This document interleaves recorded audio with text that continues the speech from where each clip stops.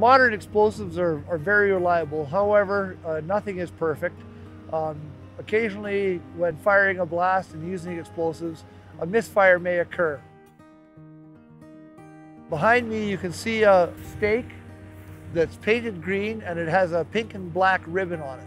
That stake indicates an identified misfired hole. As required by the Mines Act and Code, this misfire has been marked with a non-sparking material, i.e. a wooden stake, and then it's been barricaded by stakes around it at a distance of 8 meters.